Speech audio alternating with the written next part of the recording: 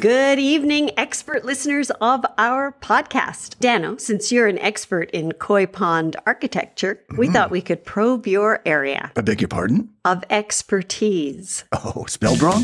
Naturally. You're listening to Expertise, Spelled Wrong, the podcast where the world's most experts discuss their areas of expertise expertly.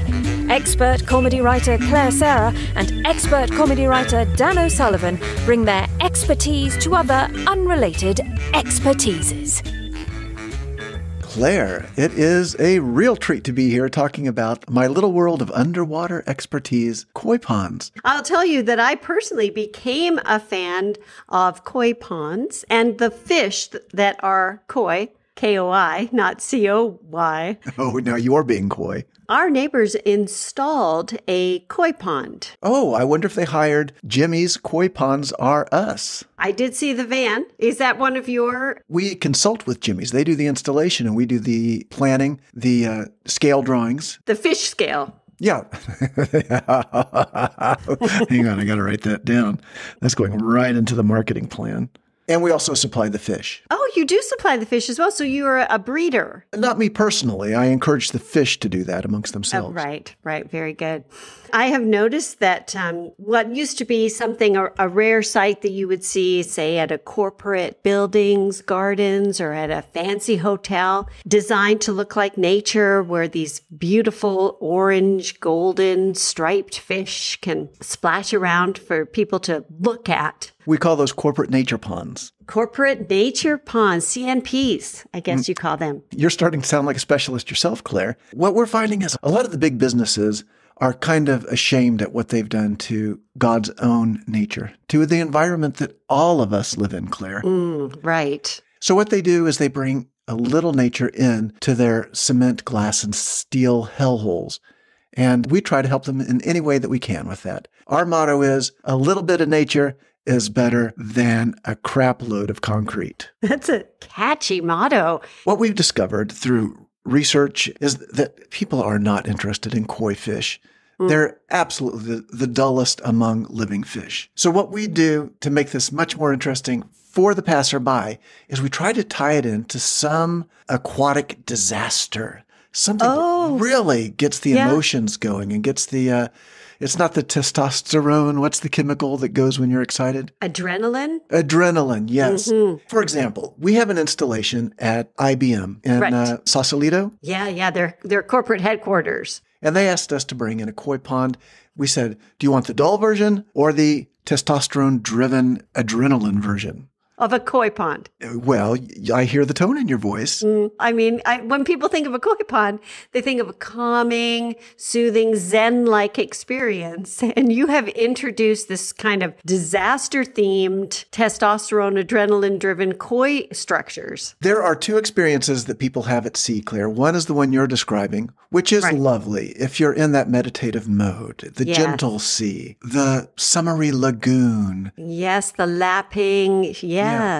But when you're down in Sausalito, that's not what IBM wants to engender in people. They need each employee that passes that pond to feel fired up and ready to get to work.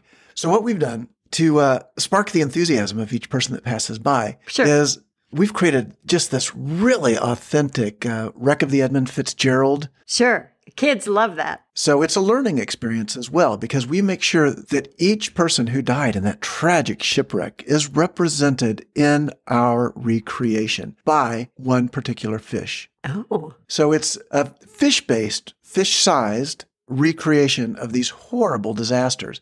The feedback that we get most often is, isn't a disaster disastrous for the passersby, for the tender human psyche? Right. And we're kind of combining these two emotions of the calmness of the koi world with the horrible God-made disaster of a tragic shipwreck. And I'm assuming that you have some kind of audio screaming. I don't know if it would be the sound of fish screaming or people screaming. I'm not the expert, but as you walk past, and I'm also assuming there are costumes, so you would know which one was the captain, who were... Well, now you're getting into sea monkey territory. Oh, right. I sure am. Yeah. For the undersea regimes, they are very strict about who gets to wear clothing and who doesn't. Right. Now, we did talk to the sea monkeys about coming in and doing some of the acting work. Oh my goodness, a combo. They're not for it, Claire. The sea monkeys do not want to participate with anything that the koi are doing. Well, I did read also in the article in Koi Weekly that the sea monkeys have unionized, and that's caused a lot of problems, or should I say a lot of freedom for them, a lot of problems for people who want to use their services. Yeah, I'm not sure it does equate to freedom for them because, there's so much paperwork, and the paperwork is always getting waterlogged. It slows down the whole process. I think they've actually kind of shot themselves in the fin. Trying to unionize power in numbers. The thing is, the number of sea monkeys, Claire, all they are frozen brine shrimp. And you can get those sea monkey eggs by the million for about $1. Right, sure. So there's not really that much power when they unionize because there's already so many of them ready to go. You're saying there's bags of scabby eggs ready to do the work. Hang on, I do want to jot that down for the side of the trucks. Bags of scabby eggs, is that it? Yeah, right. Thank yes, you. That's scabs that will cross those union lines.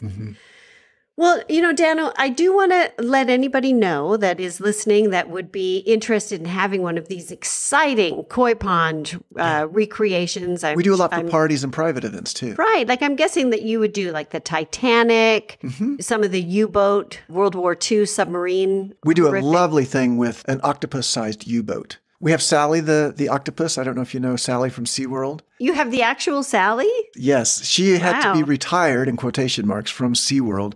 It fits in the typical backyard birthday party, so maybe right next to the bouncy castle. So exciting. And so kids could watch some of these sea disasters enacted by koi, by octopus, by maybe sea monkeys, depending, I suppose, on, what's legal in the moment.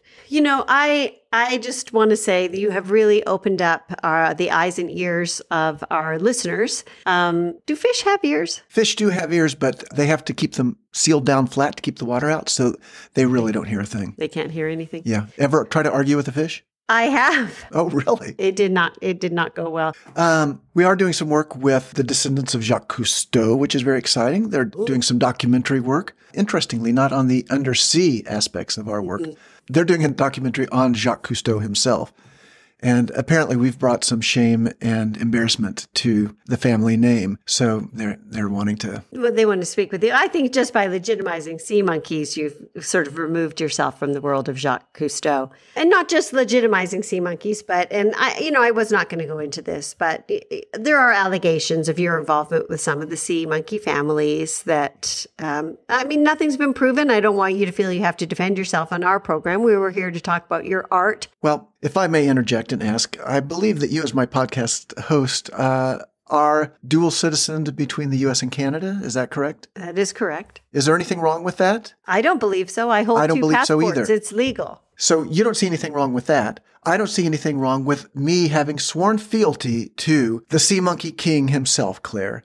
I feel like I can still be a proud American citizen while doing duty within the Sea Monkey Kingdom. But that's just it, Danno. You, in fact, can't, because part of the oath that you take to become an American citizen is you have to forswear loyalty to any other regent, specifically regent. Are you worried about the rumors of the sea monkeys declaring war on the United States? Well, I don't like the idea of a fellow American, even if I'm half so, taking up arms with those little tiny sea monkey tridents against the United States of America. Well, Claire, I think we're getting to the nub of the issue right now. As an American, as a Canadian, are you satisfied? Do you feel like the country is going the way that you want it to? Or, let me just put it another way. Can you imagine Claire living the life of a princess in an undersea kingdom?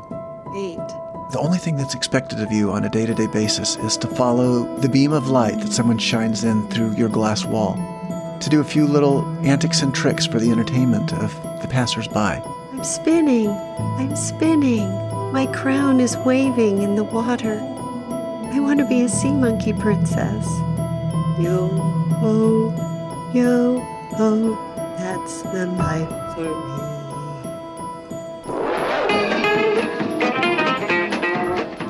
The Expertise, Spelled Wrong podcast is free, and like the Amish, all are welcome. Be sure to sign up for our email announcements at funnypodcast.co and follow us in your favourite podcast app, like the expert podcast listener we know you are. And you can drop a quarter into the slot and turn off the sound of the screaming. It's a nice little bonus. That's great if you have toddlers or what have you.